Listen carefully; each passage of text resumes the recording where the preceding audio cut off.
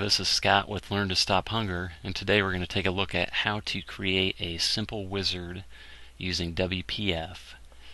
As far as I know, WPF does not come with a built-in wizard control. However, the WPF Extended Toolkit does include one of these, so today we're going to take a look at how we can use the WPF Extended Toolkit to quickly put together a wizard. So I've got Visual Studio Community 2013 here.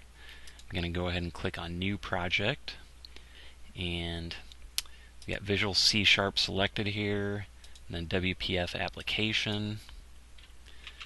I'm going to go ahead and call our project Wizard, and then click OK. And Visual Studio will go through the motions of creating a project. Next thing we're going to want to do is add the WPF Extended Toolkit to this project. So right-click on References and go to Manage NuGet Packages. Make sure you're on Online. I'll go ahead and click on All.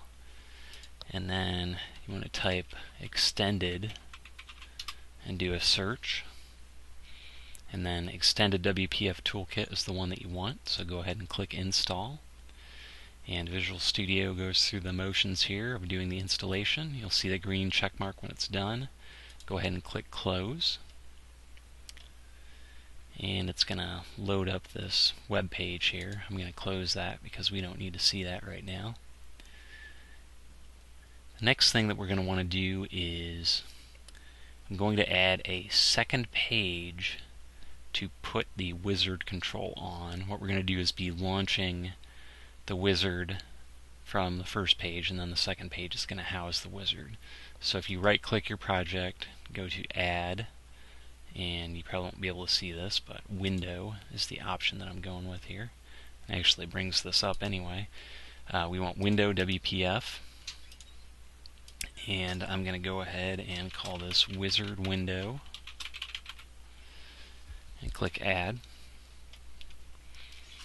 We've got our wizard window here. Right off the bat, I'm going to change my height and width of that one to match the first window, 350 and 525, just because those worked well for the wizard out of the box. 525, and I'm going to hit Save. Next thing we want to do is add a button on the first page.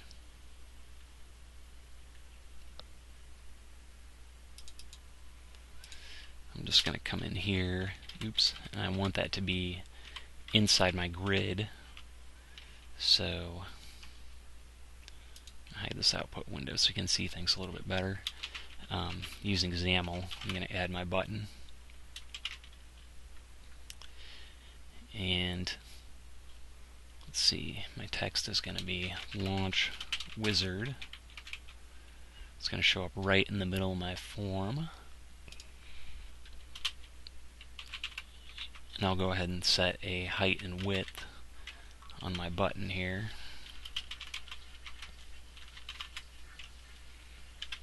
Alright, so there is my button for the first form. Next thing that I'm going to do is to add code to that button to launch the second page. So I'll click on my event, go to click here, double click. It's going to create an event handler for me.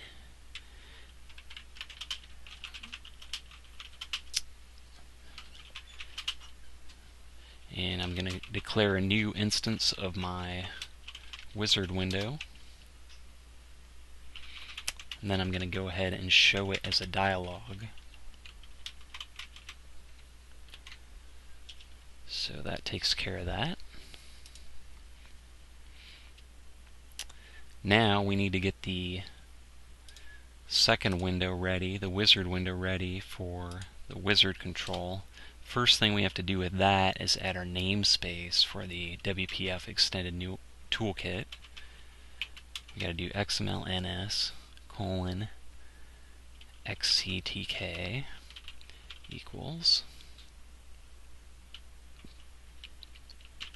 It's going to be http:// schemas.exceed wpf/wpf/xaml/toolkit. And now every time that we refer to one of the controls from that toolkit, we want to use this namespace. So now I'm going to go ahead and I grabbed an example code right off of the WPF Extended Toolkit web page. I'm going to copy that and paste that in here, just so we've got a good example to work with.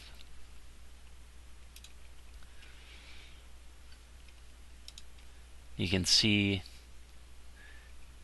you don't see a whole lot here in terms of the wizard in that visual designer, but what's been added, the actual wizard's been added. This property, which will close our window when we click finish. We've got several wizard pages, which are separate pages within the wizard. Got an intro page, title is set, and description text. We got a page 1, page 2, and a last page.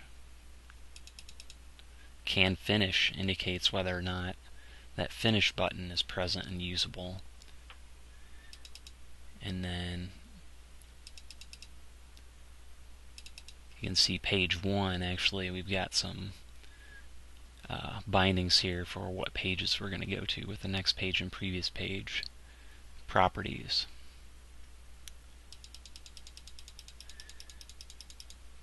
So the next thing that I want to do is, on my first wizard page,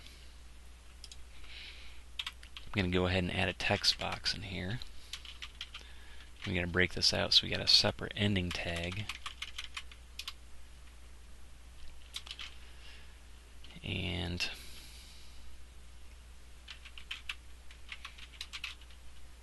I'll go ahead and lay this out in a grid because I like grids. We'll put together some column definitions.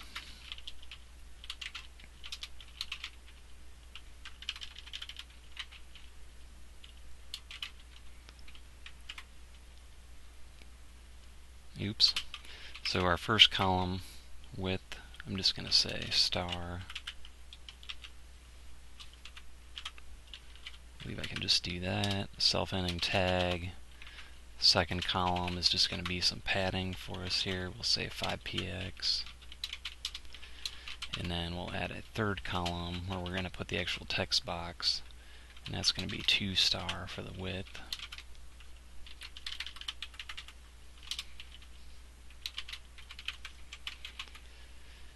We're going to have 2 rows. The row that contains our controls, and then a row that takes up the rest of the space. Actually, try to put width there. That's not going to work. Height is what we want. And we're going to want an auto height. And then our second row is going to be fill up the rest of the space there.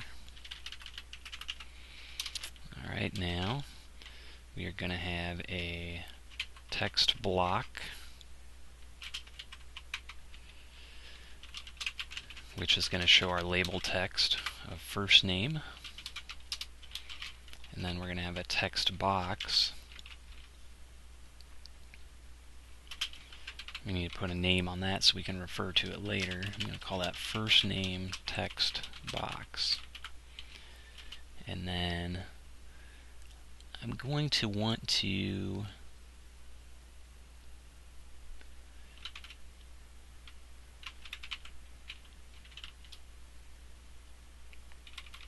reference the, let's see if I get this right here, text changed. Yeah, text changed method. Alright, and then another thing I want to do is on my wizard page, there's a property that I can set that will say can select next page. By default, I want to say that you can't go to the next page, and then we're going to change that once the user provides some text in this text box. So here is my event handler for the text changed. we're going to look to see if the text box has no text in it. Then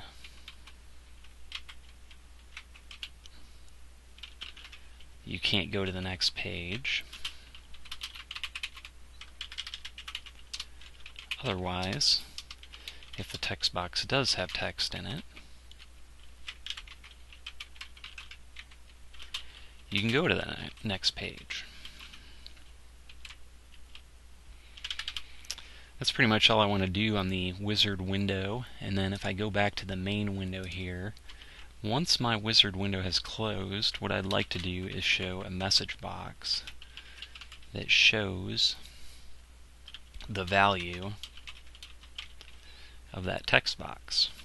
So we'll say, oops, that's wrong. I want to say hello,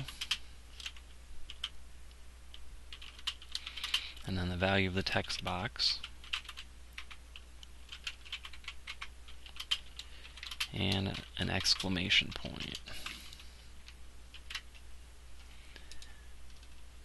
That's all there is to it. Let's give this a shot.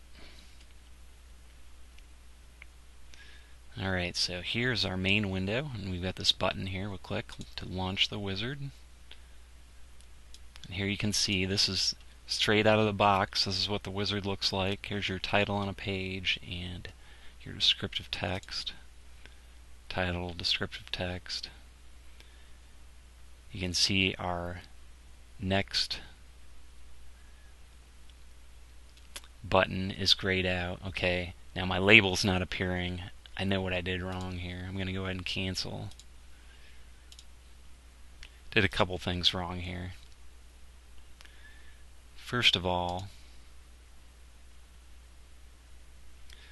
that label, actually the text box, I need to set my grid column on that. And that's going to be 2. And then let's see, if I go back here,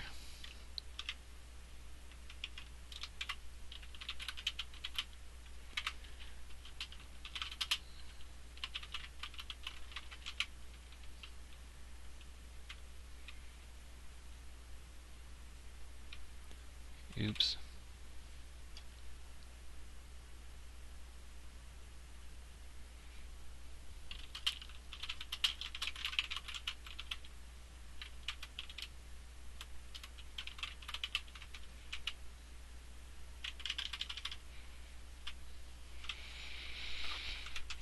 Actually, you know what?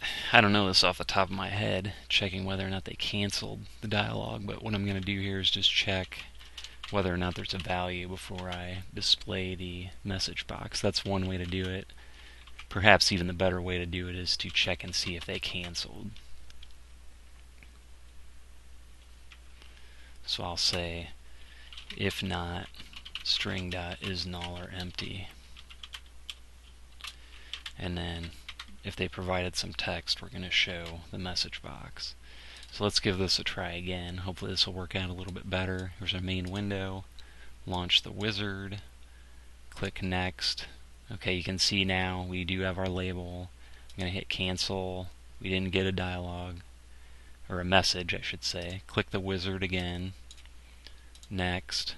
I can't click next currently, so I'm going to go ahead and type my first name. Now I can click next, next, and then finish. And that closes our wizard window.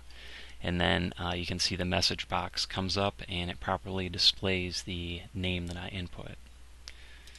So that's pretty much a basic run through of using the wizard control that comes with the WPF Extended Toolkit. Hopefully that's been helpful and you can put that to use in your next WPF app.